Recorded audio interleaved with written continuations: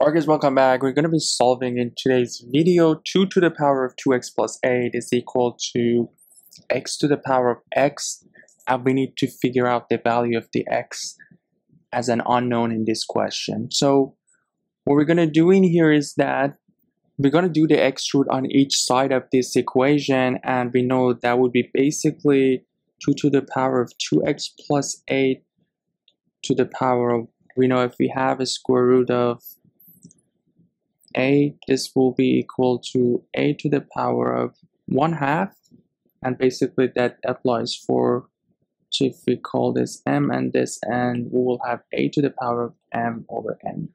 And here we know the power of this is 1, so will be 1 over x, and on the other side we'll have x to the x power of 1, so x to the x to the power of 1 over x. We have one condition in here though, and the condition is that our x cannot be 0, because that's going to make our denominator 0, which won't be acceptable for us. So let's see what we get now. We have 2 to the power of 2x plus 8 divided by x is equal to x to the power of 1. And from the left side, we will have 2 to the power of 2x divided by x plus 8 over x is equal to x.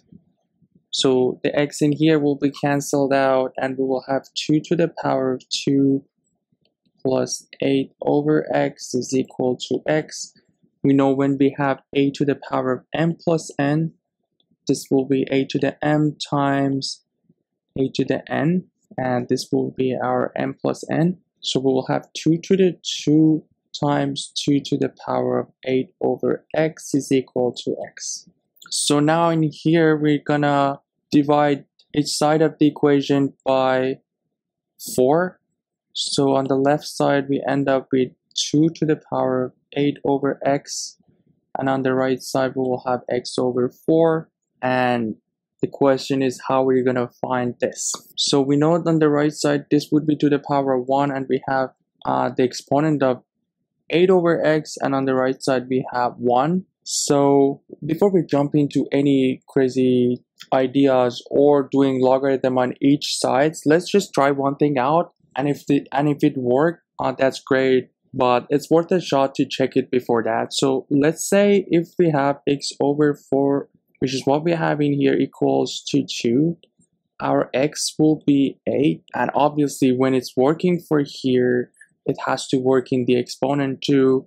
And what we have on the exponent on the left side of the equation is 8 over x, and this has to be equal to 1. And what we found from the previous step, our x was 8, and if we put 8 in the equation, we'll see that this is gonna work, and that's great, and we could figure out the answer. And obviously our 8 is not equal to 0, which from the previous step we figure out that it shouldn't be 0. So all good, we found the answer. And yeah, so like different trick just to be mindful of these things, we can by just a simple way find the answer before we jump into crazy manipulations of the equation. And yeah, that would be it for this one. Please let me know if you have any better strategy to find the answer for this one, or if you have any questions, drop it in a comment. I'd be happy to answer those questions. You guys take care, and I'll see you in the next video. Have a good one.